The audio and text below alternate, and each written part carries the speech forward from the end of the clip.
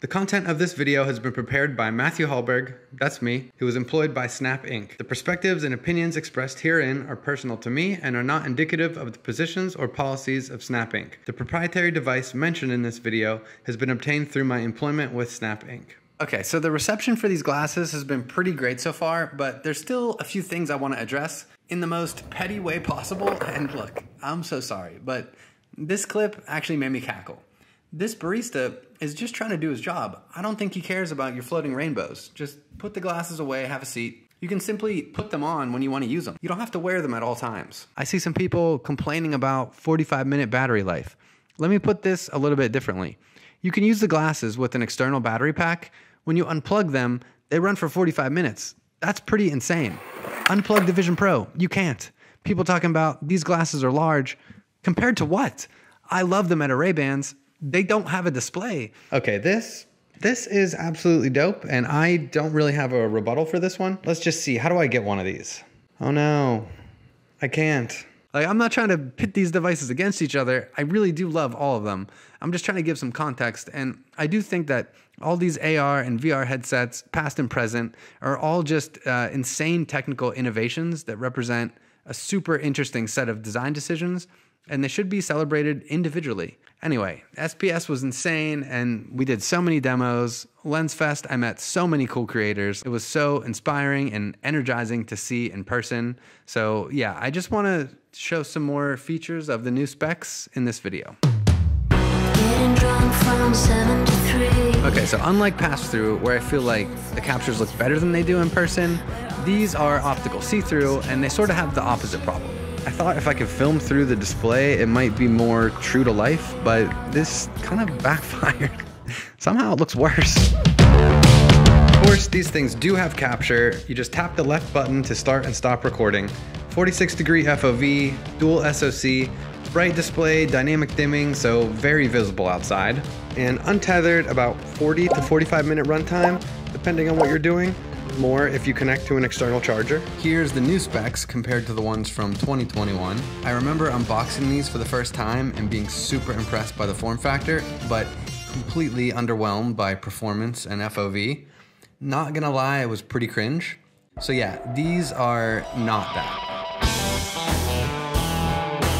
ARKit came out like 6 or 7 years ago, and that was a massive enabling event for AR devs in particular. I'm pretty sure all my projects after that point used it in some fashion. I'm gonna make a 100% biased and sensational claim here and say that these new specs kind of feel like that.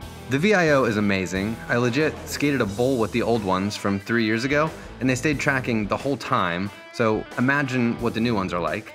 These new ones can also raycast to surfaces. They have world meshing, body tracking, speech to text, text to speech, hand tracking, image tracking, co-location. You can run your own ML models. So when I say this is a massive enabling event for AR developers, this is really the first time all this existed in one package in a portable form factor. As far as LLMs, VGPT, Blip, AR is the UI for AI, feels uniquely possible with this device.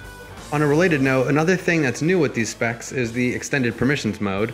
So like say you wanted to send the camera frame up to your AWS server that was running Python and Flask and VGPT and LangChain. You could do that, but you just couldn't publish it, at least for now. But this is huge because, of course, camera access, but the old specs didn't even have open internet access, which is a major reason why I didn't do more with them on this channel. Anyway, these are like all the features I dreamed of playing with in one device. So primary input is hand tracking. It's really good, it's come a long way. I don't want to make another sensational claim here, but I feel like, you know, maybe it's worse than Quest, it's slightly worse than AVP, but that might be it. It's very good, and it's insane that it runs on something this small in the first place. Another really interesting aspect, in my opinion, is the tight integration with the phone. So the Spectacles app has a ton of features. One of them is screen mirroring. This is spectator view, where you can use the phone to see what a specs user is seeing from a third person point of view. There's also a mobile controller, which I'm particularly close to. Once you calibrate the phone coordinate system with the specs, you have 6-off control with your phone that does not need to be in view of the cameras at all times. We also align the gyro and accelerometer coordinate systems so that you can use those to predict off the mobile VIO. A byproduct of this is that when you get positional drift due to like excessive motion or the mobile camera being obstructed, the rotation is still good across Android and iOS. So that's what I'm using here for this golf lens. We have some ways to mitigate positional drift, but I don't know if I'm allowed to talk about that. Anyway, SnapML. You can run your own custom ML models in Onyx format. The cool part about the dual SoC architecture of these glasses is that VIO and hand tracking run on one SoC, so you have the other SoC to run ML models in tandem. Co-location is another really big one. Alignment between devices can be pretty quick if you're in a feature-rich environment. The most fun I've had on this device is like playing around with my friends in the same space. As far as making AR experiences, sure, Lens Studio is not quite as robust as Unity, but I don't spend all day finding the magical combination of packages to get things working. In comparison to Spark AR and Effect House, it's just in a different league. If you want to get these glasses for yourself, you can apply through Lens Studio. I'll put a link for this down in the description. So yeah, that's pretty much all I got. As long as I don't get fired for making this video, I'd love to do some project videos on this channel using some of these new features. My thoughts on form factor have sort of come full circle. I'm an absolute Quest fanboy. I will be buying the Quest 3S immediately when it comes out. I love all the experiences. 11 table tennis is like one of my favorite things ever. But for some inexplicable reason, I just don't pick up my Quest that much. I think subconsciously it's the form factor and being blocked out from reality, like just too much commitment after I worked all day. Same reason I probably pick up my Switch all the time and don't play console or PC games. The Switch is underpowered in comparison, graphics are worse, but it feels good, and I think the convenience is what keeps me coming back. Alright, let's see this thing.